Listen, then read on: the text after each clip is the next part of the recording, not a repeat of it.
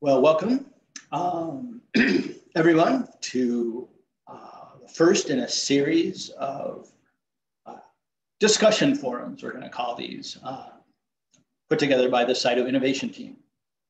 So we're coming up on 10 years since the inaugural Cyto Innovation event at the Cyto meeting in Leipzig, Germany, back in, I think it was 2012.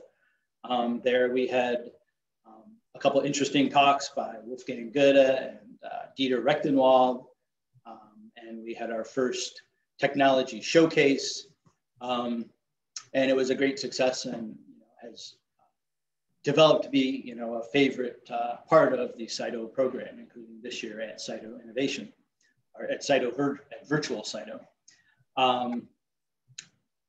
One of the real advantages of the person-to-person meeting is the ability to chat with people and catch up.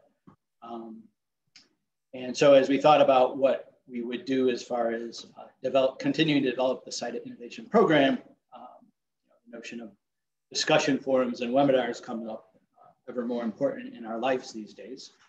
And so this is our attempt to have some discussion amongst the innovation community within ISAC. And so for today's forum, we have two innovators.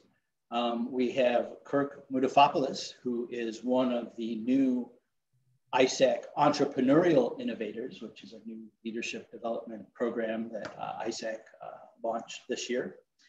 And we also have Gary Durack, who's a longtime ISAC member and force in the field of flow cytometry. And so today we're going to let Kirk pick Gary's brains about what he's learned in his journey through industry and academics and entrepreneurship. So Kirk, I'll turn it over to you.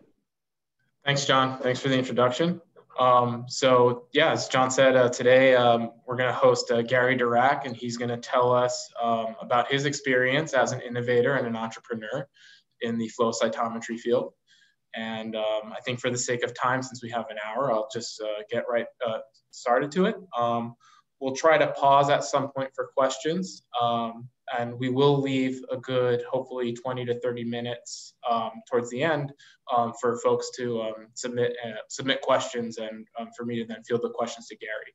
And we also have a Slack channel that was set up that I think everyone, at least here, probably was invited to it, where you can also send in some questions as well post this event. So I'll get right started. So Gary, thank you again for the time, for doing this. Really appreciate it. So I guess the first question is, how did you get involved in cytometry, and what experiences led up to you deciding to start your own business in this field? Yeah, well, thank you very much, Kirk, and I appreciate a chance to talk today, and do welcome open discussion. I got into cytometry. I'm old. I got into cytometry in about 1979 with the Coulter Corporation, and that was very early on in their developing some instrumentation and putting it into Eli Lilly with George Boder, who at that time was a scientist there, and he wanted to have an engineer local to take care of the thing, and so I was hired. And we spent a few years kind of redesigning and remaking that early Coulter machine. So that was kind of the first 11 years of my career was Coulter and the early Epix machines, and bringing the Epix Elite out, and then later the Epix MCL and so forth, the XL machines. Then there was the period with Purdue University with Paul Robinson and Steve Kelly and Kathy Rajeb, and helping to get that rolling. And I spent a few years there, and then moved from there over to the University of Illinois to be the core facility director for the cytometry core at the University of Illinois, following Julie Auger over there. And we did a number of engineering projects, did some development projects, but like anybody working in the university, I needed extra money for my family. So I started a consulting business on the side while at the university, and it did reasonably well. So I was full-time in the University of Illinois, and I had a consulting business that began doing software to connect the early clinical flow cytometers to the hospital information systems. And so I did a lot of SQL databases and communication software for them. And then I began to get several projects from the major flow cytometry companies at that time, Coulter, Becton Dickinson, Cytonome at that time, who would send me small projects to often fix things that weren't quite working right in their equipment. And so we were kind of a fix-it little team there in Champaign. And so that's how I really, my background is I'm an electrical engineer by training. I came into the field that way. And I started my first company really as to augment the compensation offered in academia in the core facility direction. And it was very interesting and worked out very well as far as that goes. So that's how I got into it to begin with. I see. And so what then led you to start creating a self-sorting machine, a company for self-sorting? Yeah, that was, like many things that happen in life, you have things that serendipity, I guess. And somebody came along one day, and somebody was the Monsanto Corporation. And they said, we're looking for someone that could build automated cell sorting devices in order to sort bull semen for the artificial insemination in the dairy industry. At that time, XY Corporation was doing some things in that arena. So I was asked to, could we develop technology that would be an alternative to what XY Corporation was doing so that Monsanto could enter that market. And so that put me in a situation of having an excellent contract opportunity. But it then I had to make the decision of, do I stay in the university or leave the university at that time? Because that was no longer a part-time, that was going to be a full-time gig to do that. And that, while it was a contract from a company, I'd say it's not dissimilar to somebody getting a significant SBIR grant, say a phase 2 SBIR, where you have to possibly make a decision, do I want to stay in a university setting? Or am I going to quit my job there and go full-time into entrepreneurship? Because you really can't do both. You try to serve two masters like that, you're not going to do well probably in either place. And so that's really the crux of when I went in to do the Monsanto project and formed what was the beginning of iCyt at that time, out of the consulting company, converted that into iCyt. And I remember the conversations with my wife of, leaving this very safe, state-funded, full-time position with great benefits at the University of Illinois. And she said, well, what about health insurance? I'm like, well, we're going to figure that out, and well, how long is this going to last? Well, we've got money for about 18 months. And so it's like, but did make the decision to go ahead and jump in that direction and to go full-time into the company. And that was about 2001.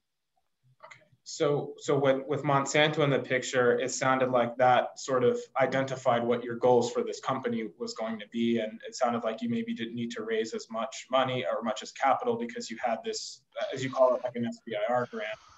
Yeah, it is. It's kind of a non-dilutive funding way to start a company, which most device companies, if you're starting a technology or device company that like doing this flow cytometry operation, it's going to take millions of dollars to go from zero to the end. It's going to be very difficult to do only with venture capital. It's very helpful to start with non-dilutive funding, and this provided an opportunity. Now, when I set the project up with them, because my interest was not in sorting bull semen. I knew about it. I'd actually visited Larry Johnson some, who had developed the patents at the USDA, so I knew about the technology. My interest was actually to address stem cell sorting and higher throughput sorting for the research arena and other issues with normal research and clinical cell sorting. But the deal that we made was this, is that we would develop all of this technology and automation for Monsanto to solve their problem. And then we built machines that had to meet certain specifications, and we had kind of a runoff against specs. And as long as we did that, we met the milestones and everything worked, then Monsanto would get all the intellectual property. They would pay all the lawyer fees for perfecting the IP. Monsanto got all the intellectual property for using in the bull semen direction.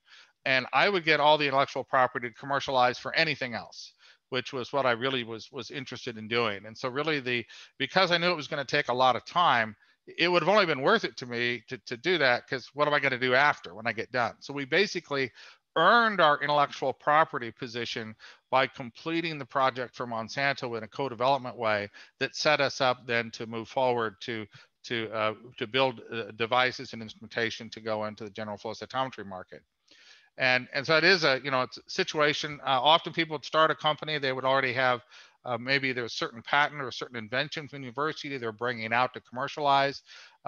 You know, I had a number of my own ideas and things that we later brought into patents, but the main IP generation for the company we were creating at that time was actually through the development of this this automated set of equipment for Monsanto, which ended up being like a 16-channel cell sorter that would run in automated fashion for sorting bull semen. So that was really how we started, how we got the company going, how we raised our initial capital. We did, I don't know, probably $500,000 or so of investment from some venture investment early on to help round out other things we're doing in the company. Some people may have seen the light laser, LYT laser we put out. It was one of the early blue lasers we put out of the company at that time. But that was kind of in that phase before we began to move into then building the research instrumentation. Thank you for answering that. I'm not getting any fielded questions, so I'm going to keep moving on. Yeah. So as many of us know and we're aware of, at some point there was a pivot for iCyt that led to Sony. So it sounded like you had an exit strategy for iCyt where you wanted to go into, as you mentioned, the stem cell, the mammalian cell sorting field that wasn't bull semen. You know, why the decision for that? Did you know there was a market for that? And kind of how did that path lead you then to Sony? Yeah, and I want to kind of back up a little bit because this is entrepreneurial and people listening to what's going on. And so if there's one thing I really learned through the process here is nothing works out the way you expect it to. And so along the path between here and then becoming Sony Biotechnology, we had a number of disappointments, a number of things that had gone wrong. And I guess if you look at my career and you wanted to ask my advice in entrepreneurship, I'd say I may be able to offer some because I think I've made about every mistake that can be made. And I've faced a number of challenges where things go wrong. And one of the first ones was we did this big project for Monsanto, finished it up, we earned all of our IP rights, and Monsanto was going to place an order for like several hundred cell sorters that my company was going to build. And so I'd in fact planned to completely finance then the next phase of the company from the profits from building all these cell sorters. And so we had been negotiating a contract for months. And if we were a few days away from signing when the board of directors at Monsanto decided that at that time that their Roundup profits were so good that they didn't want to risk being in the animal business at all, because that was giving them too much exposure, possibly to the kind of the green movement at that time. So they made a strategic decision to get completely out of animal ag, of which my new contract was going to be part of, which left us like, on a Monday, we had this huge contract that was going to be everything we needed to carry the company the next 2 years. To Friday, we're broke. We have nothing, I mean, we had money in the bank, but I mean, we had no cash, no capital to do the thing that we planned to do over the next several months. And so that was one of the first things is what are we going to do now? We then had to go out into the capital markets, go out and raise venture capital in order to take the next steps. And that took a little bit of pullback, change in direction, kind of redefine our business plan a little bit and get out there to do that. But the point being, things don't always go the way you want them to go. And that was one of the big ones. Moving towards Sony, then we spent a great deal of time and money trying to move toward a research instrument opportunity.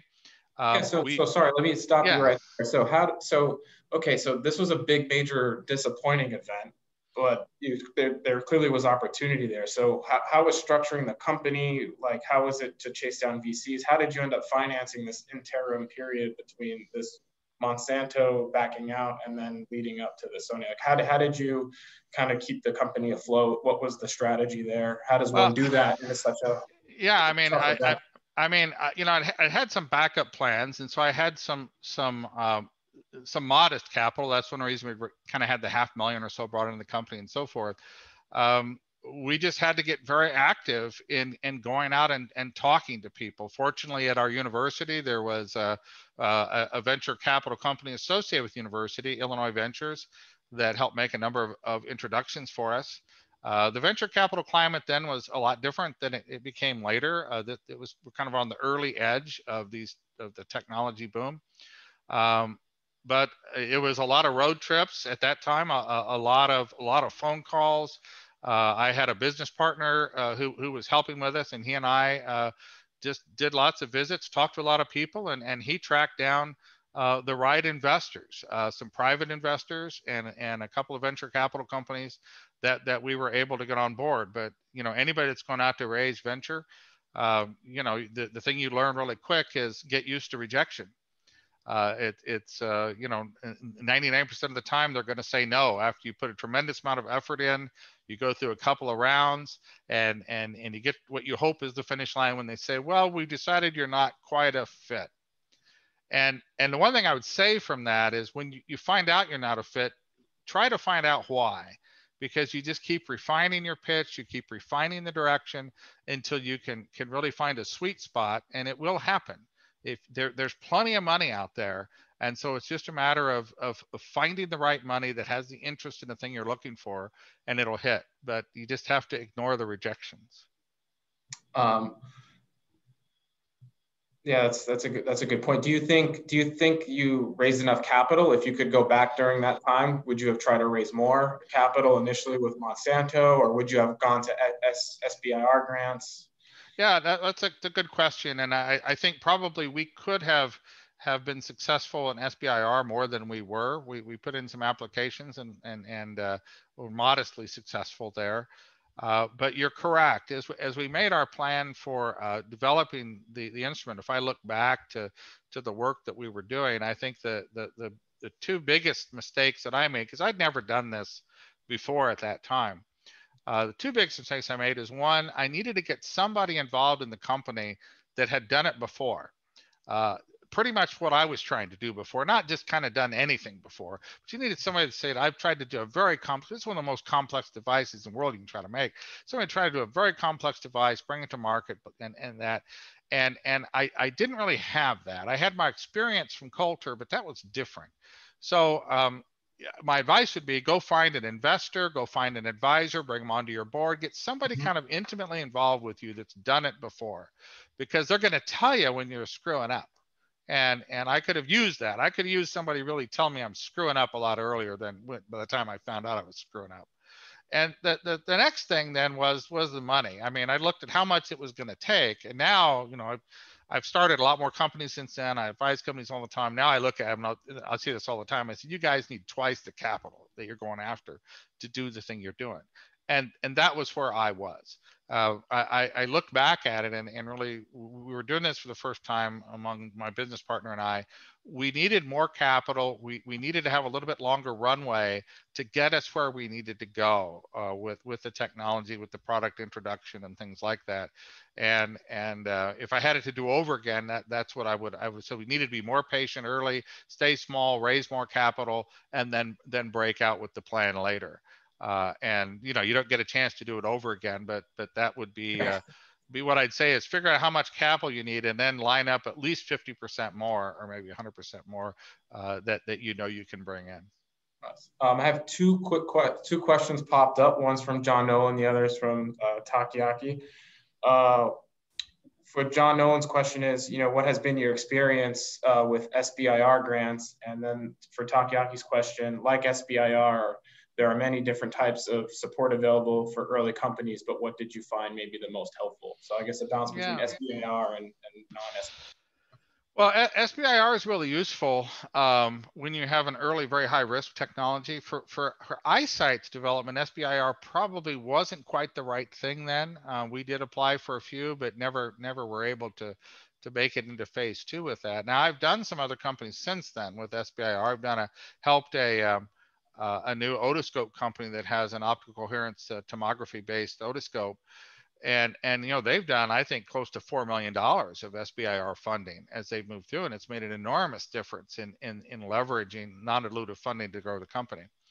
But when it comes to significant non-dilutive funding, there's a couple things. I mean, there's the SBIR. If you happen to be working in an area that some other large foundation or something's interested in, you can go for money there. but also there's often a lot of interest with various companies in doing co-development activities, where a company wants to de-risk a technology or move forward in an area, and you have a specialty, and they're interested in participating in co-development where they may not need be taking equity in the company, but they're going to provide cash for some deliverable.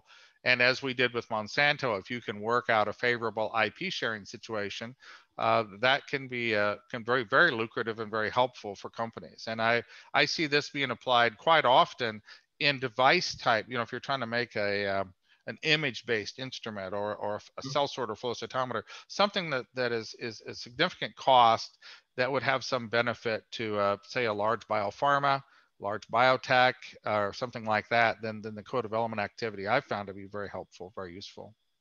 Thank you. Before we switch to the Sony side of the story, I just have one more question for you. So what lessons have you learned about IP protection and licensing that you wish you knew earlier this point in time?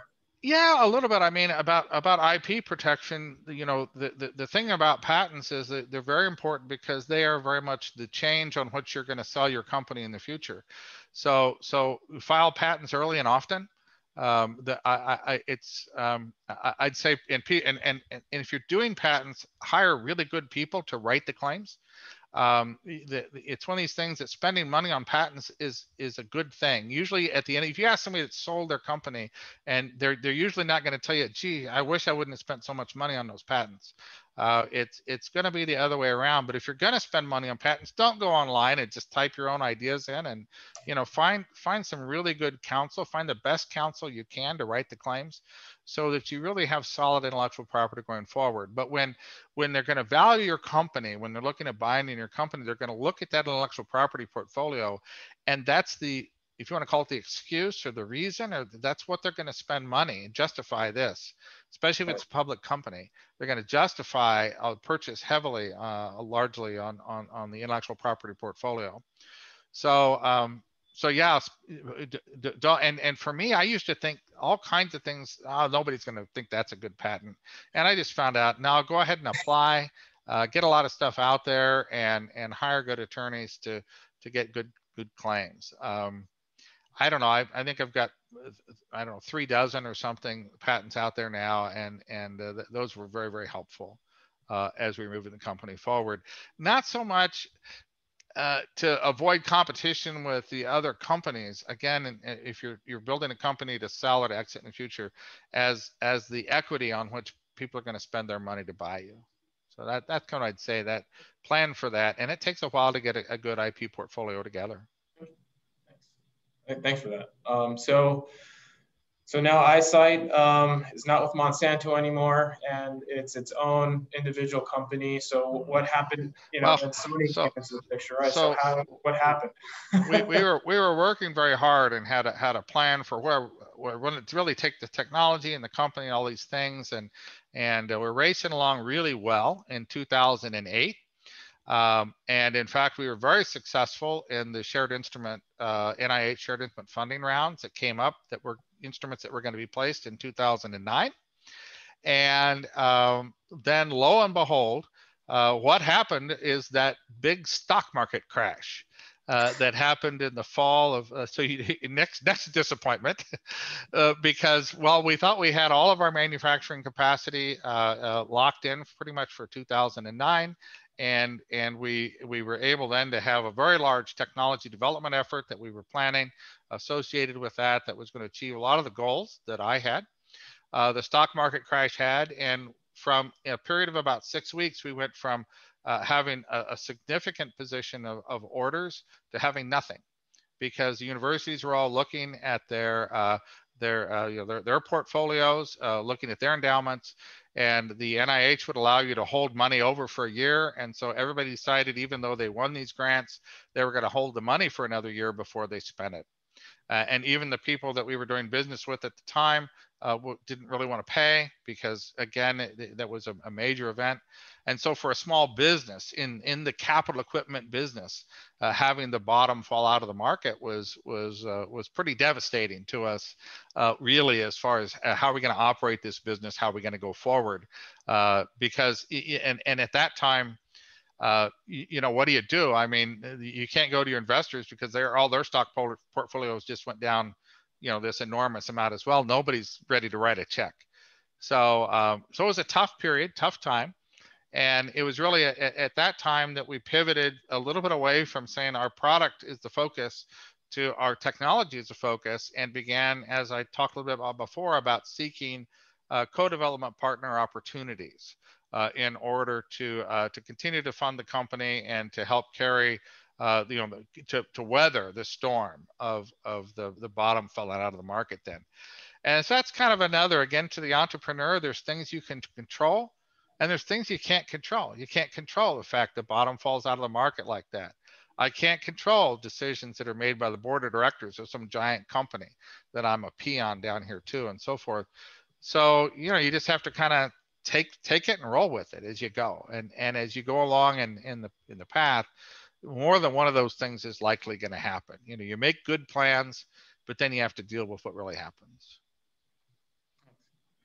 So then how did iCyt get approached by Sony? Who Yeah, approached first? yeah, I mean, because I guess Yamamoto-san will be talking soon. I think many of the folks on here would know Yamamoto-san from the meetings, but Yamamoto-san and I met at about that time, and he can tell the story better than I, but he was in the United States to help with the launch of Blu-ray technology, which he was very much the inventor and founder and leader of for Sony. And he somehow ended up in Paul Robinson's lab. And I, you know, something to do with, and you'll have to have him explain this later, but something to do with using confocal microscopes in Paul's lab to look at the injection molded discs and things. And he and Paul got talking about cell sorters, and Paul didn't know all the engineering answers Yamamoto-san wanted to have answered. And so he just called up and said, "Can I come over and see you, Gary?" And so he and I had a dinner together over in Champaign. And that was the start then of a long relationship, a fantastic friendship with Yamamoto-san, and also opportunity then for both Sony and iCyt, which ultimately led to Sony, you know, entering the marketplace. Now, again, to add to the always something goes wrong. The night that Yamamoto-san's coming over, we're planning dinner. My youngest son totaled his car that evening, right before I was supposed to go over there. And so we were dealing that night with another, fortunately nobody injured or anything, but you know, things just always go wrong. And I'll always remember looking at that totaled car. But that was how we first interacted with somewhat serendipitously at that time. And began talking flow cytometry and cell sorting and Sony's interests, and began to work on some projects together with them and planning together with them. And over you know, a couple of year period, developed relationship, trust on both parties. I spent a lot of time in Japan. Yamamoto-san and his team spent a lot of time in the U.S. And then ultimately that culminated with Sony acquiring the company and moving it forward as a subsidiary company of the Sony Corporation. And so that was I think a very certainly a life-changing event for me with that happening, and I'm still very appreciative of Sony and Yamamoto-san and all things that happened with that. But I also think that I'm happy that brought Sony into the flow cytometry market and into the life science industry. I think that was I think it was good. I think it was good for what we're doing now in innovation. I think it's good for the future of and I don't want to be too strange about this, but it's kind of future of the world when you have these very large consumer product companies becoming involved in these areas. They can rapidly change advancement of technology because the resources that they have available to them. So at this time when you went from all these different hurdles, and now you're in this early stage of collaborating with Sony, you know, how big was iCyt? How many engineers did you have staffed? And as someone had just asked, were there any disagreements among your team during the hard times, or, you know, how did you overcome that with the team? Oh yeah, I mean there certainly were disagreements as we went through this. There were disagreements at the level of how do we decide about strategy and what we're going to do. certainly, I had to lay off half of my company after the stock market crash. So we had scaled up, planning this big technology push, almost a complete new generation kind of the technology that we were expecting to do. And then the stock market crash happened and the orders all went away.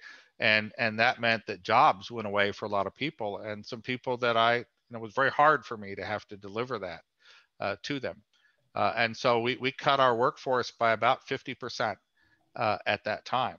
And so, you say it's a disagreement, but I mean, for those people that were laid off, it was a very, very hard. I'm not complaining myself as much as the people who lost their jobs. That was a very, very hard situation to have to encounter at that time, and really, really gut wrenching as an owner and executive at the company to have to deliver that message to the people, and then rally the company around. Okay, now what are we going to do? How are we going to move forward from there? I'd have to say the boardroom we had, and I'd say if you have a startup company and assemble your board and use your board, one of the most important things you can do with your board is be absolutely honest with them. Don't ever hide anything. Don't ever make, don't do anything like that, and use your board to really solve these very difficult problems. And I'd say that our board meetings during that time were difficult. There weren't good solutions. No solution was thought to be a good solution sometimes. So that's it. Well, thank you for that. We have a question from Betsy. She wants to know, how did you solve the healthcare insurance issue and keep key personnel during the hard times? Well, it is interesting. The healthcare insurance, I mean, we went out into the market and found it. It was just one of the things I did is I went out and I hired somebody in the company that had some experience in business management who handled a number of those things. But that was part of what we raised the extra capital to make sure we could fund. And so we handled that well. And then what was the second thing you asked? You asked about how did you keep your key personnel, or I guess, and how did you identify them? I guess, well, you probably knew who your key personnel was early on. Yeah, well, that's a good question. I didn't. In fact, in some cases I couldn't keep all my key personnel because I couldn't afford to. Frankly, you're honest with them. You're straightforward with them. It was less of a problem with the big economic downturn because that was not a good time to go out and look for another job. But you try to be honest with them. You try to find ways to manage the compensation issue. We certainly put out there, and in some cases, people took some reductions and so forth during a period in exchange for stock options and so forth to manage through some of those periods that were kind of difficult financially. Mm-hmm. And so, but that's that's kind of normal. But it's difficult, and a few of the key people did move on, decide, well, I can't afford to do this, or we're going to move out of state now in response to this, because they've got their lives, they've got to deal with those things as well during the challenges. Thanks. Thank you for that. By the time iCyt was acquired by Sony, so by that time, what had you learned as an entrepreneur that you were kind of like sort of lessons or kind of rules of thumb that you could tell other entrepreneurs? Yeah. Because that was a big success point for you and for Sony and for the community at that point. So kind of what could you share? Well, one, of course, I'd made a lot of mistakes. You can't get hung up on the mistakes you make. I mean, you can't go back and redo things. There's a lot of decisions I wish I'd have gone back, but you just have to move on from those things. But I think I mentioned one. I can't overstate the importance of trying to get someone involved with you that's done it before. They don't necessarily have to be an employee, but investor, board member, close advisor, paid advisor, somebody in that, number one. Number two, I learned a very, very hard lesson that in this, and I had some meetings where I took key opinion leaders in and sat and talked about where we were with the technology and so forth. and I didn't listen closely enough to their really honest advice. And I was kind of pushed by the business people. You got to move faster. You got to move. Let's go ahead and put some things into the market and whatnot. And as I look back, that was a mistake. You only know if you got a product when your customers tell you that you have one. The way to find out, not that you look at a product and say, boy, I'm really proud of that thing. I love what it is. And all the engineers look at it and say, hey, this thing's great. What you have to have is you have to have it in customers' hands, and they have to tell you it's great. And so anytime now, if I were to do it over again, or I advise anybody and they're trying to come up with the first product, and say, get it out there, get it in people's hands, and then shut up and let them tell you what they think of it. And be ready for the fact that you may have to go back and do some serious things to it again.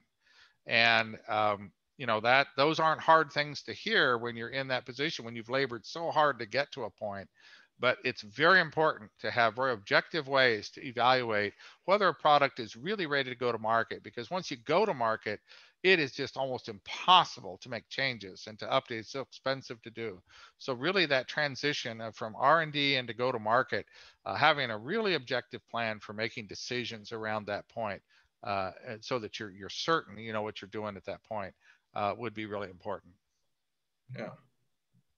So two questions kind of related. One is regarding beta sites. So I guess if you're doing like a key opinion leader launch, how many would you try or recommend trying if you had tried it at the time? And then Kathy's asked, get it out there, but to whom? Is it really a prototype? Are you selling it? So I guess this is raising the topic of a successful key opinion leader launch on a beta. Yeah, I'd say the first step is get it out there. No, you're not selling it. Get it out there and get people to really use it and get feedback on. Now it depends on the product. We were crazy to do what we did with the size team and the amount of money. As I look back on it, I mean, we just built this monstrosity of a machine, and it was really hard. We did some highly, we got all the really high tech stuff right, and then a lot of things, some of the things that weren't so high tech, we didn't quite get right, and that was, looking back, disappointing. But yeah, I'd say you want to go out there and first of all, before you even made the thing, you've made contact with people who have a need for it. So, I mean, why are you making it if there's not a need for it? Now, we'd kind of done that, and I had a good set of advisors. I had people I could have gone to with more machines for more time that we were connected with. And that's what my advice would be: is get real users involved of whatever your product is early on. Try to get their feedback. If it's a software product or something, get minimum, get MVPs in their hands, so you get good feedback on that. If it's a device product, you got to get it working well enough they could really use it to give you real feedback on it. But plan for that, and plan for the money and the time necessary to take that feedback and do the necessary design revisions to get it right, would be my advice. Yeah, it sounds like in a way it's easy to invent something that nobody needs, but it's a lot harder to invent something that somebody needs. Yeah, and execution is just damn hard. It is really, it always looks really simple from the outside probably, but getting all the details right and executing and getting something actually finished. I don't care how complex the product is. Finishing a product is really hard, and it's hard work. And you have to really be committed to it. I'm sure Sony taught you a thing or two about how to execute and deliver on time. Oh my gosh! They pump out so many products, and they do such a good job at it. What was something you learned from them that you were able to apply for your future endeavors post iCyt? Well, Sony was just excellent at planning a project from start to finish, and so I really learned a lot about how to really organize and in detail plan a project from start to finish. Now, of course, Sony had overwhelming force they could bring to bear on things. And so they just had this unlimited bench of engineers. They would say, oh, we need a great optical engineer. Oh, we got 10 of them. So we need this, we need this electrical. Oh, we got a half a dozen people over here we can bring in. So you don't always have something like that available to you, but they were very effective at making plans, working through on timelines and just execution, and they're enormously effective at quality. in ways that I doubt if I would ever be able to match. But their ability to transition a product into manufacturing and manufacture an extremely high quality product, they had the mechanisms and systems to do that. And I learned a tremendous amount about that. And again, in all the startups that I've done since then and worked with since then, we've had a real focus on paying attention to that manufacturing transition and the proper quality approach to ensure that you're delivering the highest possible quality product to the customer. Thanks. So we have 15 minutes left. John wants to know what you're doing now, which I guess we could both share. And Betsy has asked, what were the main things that you learned to integrate into your future plans? Yeah. Well, I'll go with Betsy's question last. Again, don't take yourself or things too seriously. Life is very chaotic, and we just have to deal with the chaos as we go through. And the most important things, which is not surprising, and we all kind of know this, but in reality, are the people and the family. If I look back at iCyt and the cytometry services and the companies that I'd done there, and at that time, the thing I'm most satisfied about are all the people who gained employment through them. The kids that got their college educations because their parents were working for the company. The successes of those people. A number of the students that came through as interns that have gone on to be very successful in business or in their careers. Those are things I look back on that feel lasting to me. Not the business transactions as much as the interactions with the people and then my own family as well. My oldest son, electrical engineer, I was very pleased that he was able to work in the company for a while. And those things are things that you can't replace, those kinds of experiences. So that's what I would recommend is, going forward, keep your eye on the ball as far as the business, but we work to live. We don't live to work. And so keep your focus on the things in life that really matter. As far as what I'm doing, well, I'm back in the BS. Wait, hold on. Before you get to there, I wanna leave please, anyone, if there's anyone else that'd like to ask a question before we hear what Gary is up to now, please ask.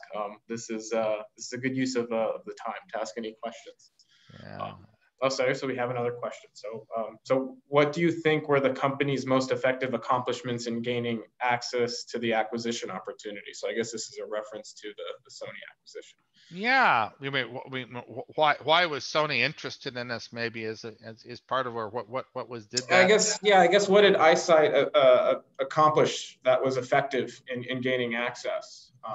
Yeah, well, I mean, we had a lot of technology that was working very, very well. And Lou McCallan was a part of the company at that time, and myself were providing significant leadership there. We had a very good understanding of the flow cytometry marketplace and the business opportunity. We had a roadmap for, and you've seen some of that roadmap being executed with the machines Sony's brought to market.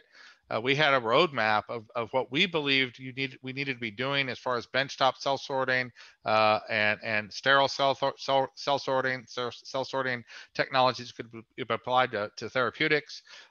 We had this roadmap, and we believed we understood where the market would be going and where the opportunities were in the context of knowing that Becton Dickinson is going to remain doing what they're doing.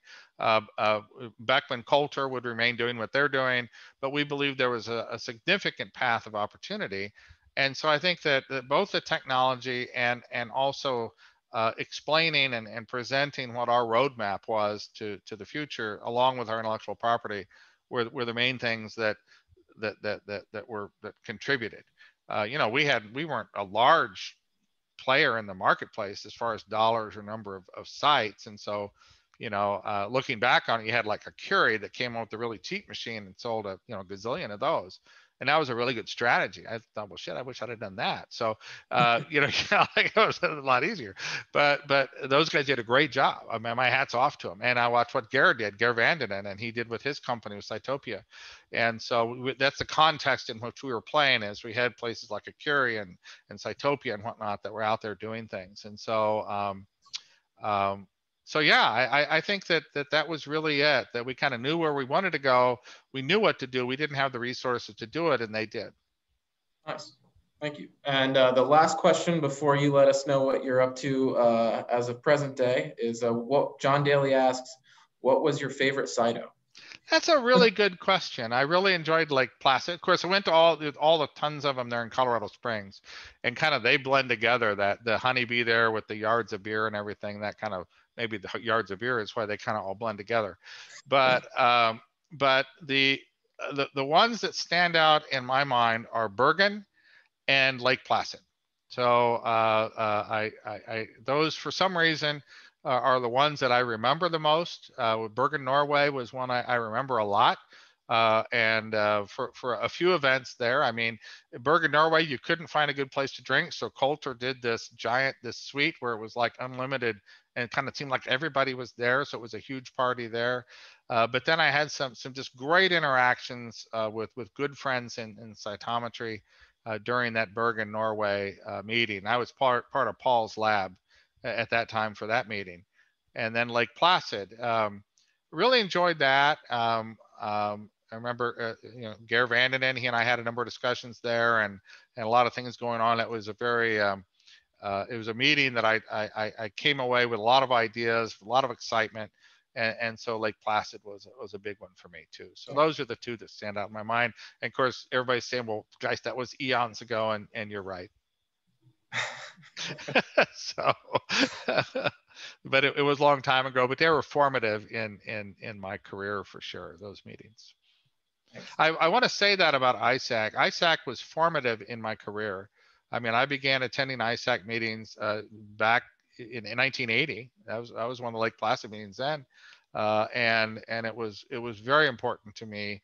And I always appreciated how you know, Scott Cram, Jim Jett, the kind of the leaders in the community at that time, Howard, would take time to talk to people like me at those meetings. It meant a lot going forward. Nice. So, what are you up to nowadays? Yeah, well, I after Sony and whatnot, I did some different things. We started I've helped start a number of different companies. I've been a venture investor and whatnot. I mentioned the otoscope company. I did a porcine vaccine company.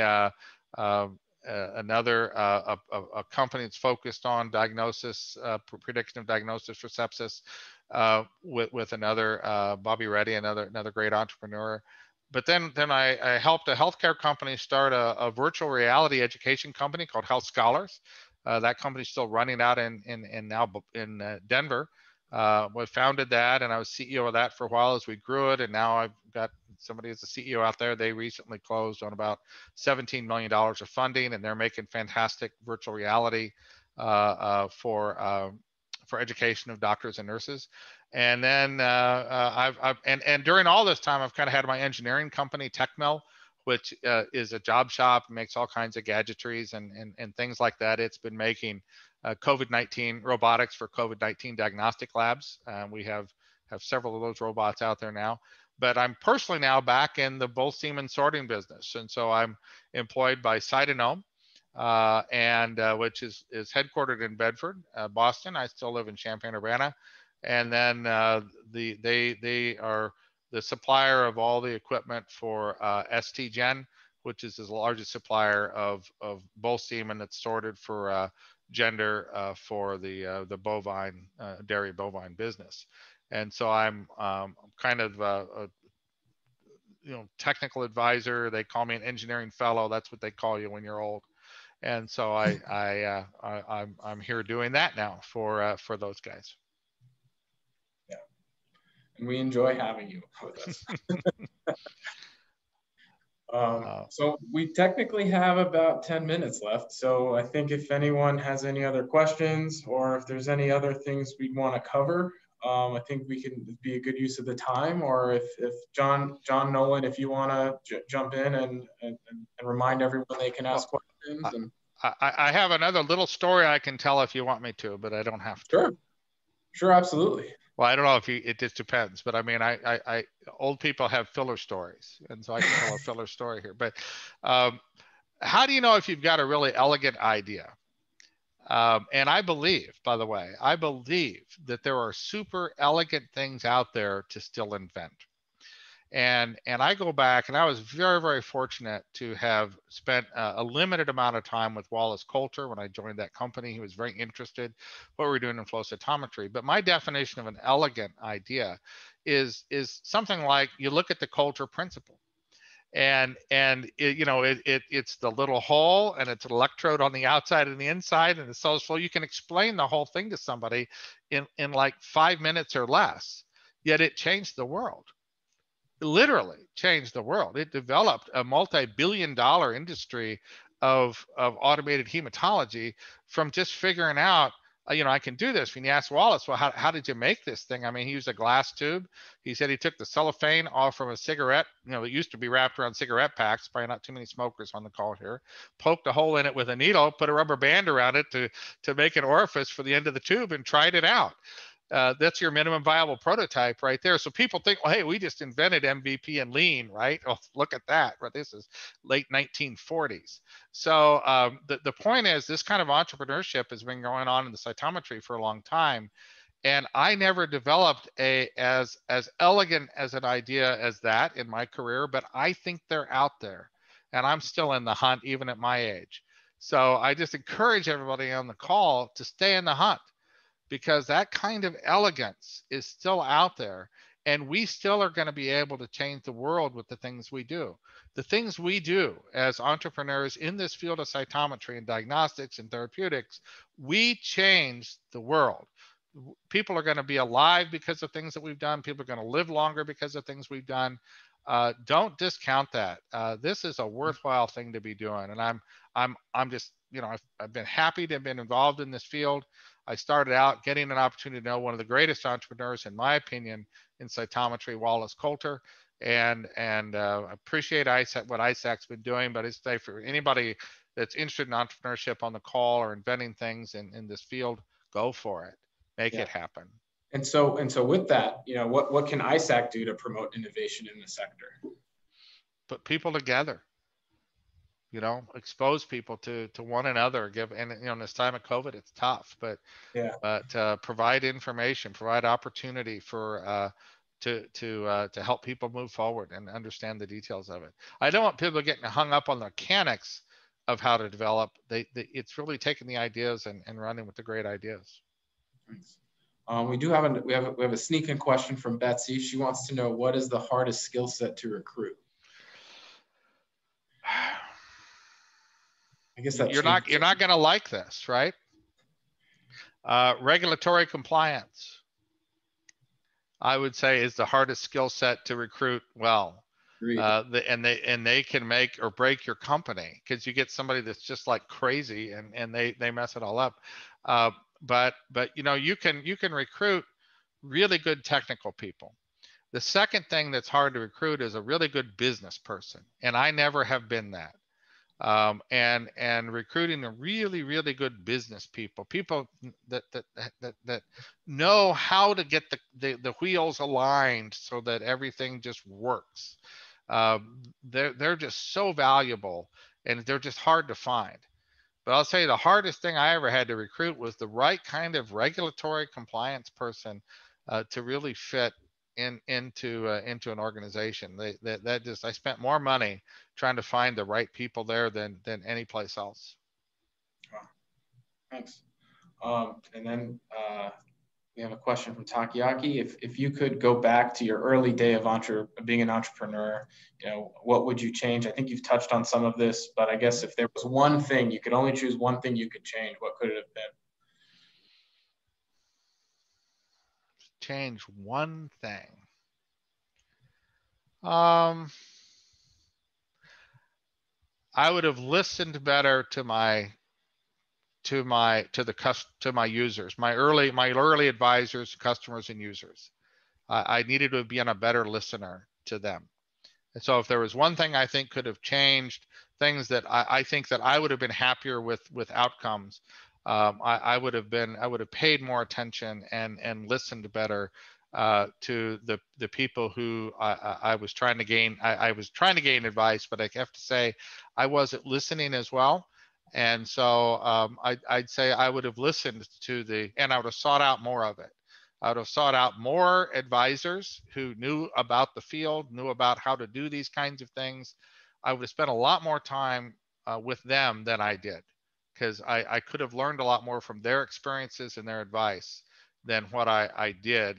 Their advice, it's kind of like when you're a kid, your dad is stupid until you get to be about 25 or 30, and then you start realizing how smart he was.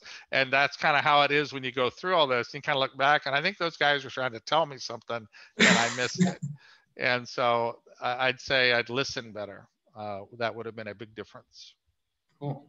Well, thank you for all of this. This was wonderful. I personally really enjoyed this, and I hope our audience did. We have about 4 minutes left, so I'm gonna pass it over to John. But I just want to really thank everyone that joined. This is being recorded, and I think John's going to talk about where this recording will go. I do apologize for the clunkiness of timing regarding Zoom invites and asking people to join a separate app. In this case, it was Slack to also field questions.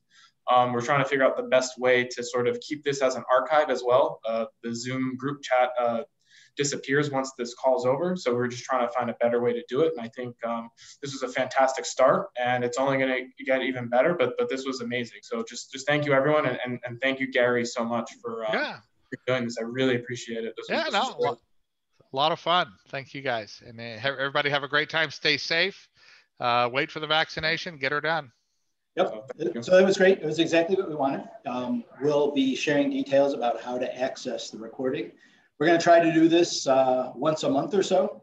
We're doing it on a shoestring. So if anyone has any constructive suggestions about how to do it better or smoother, we're all ears.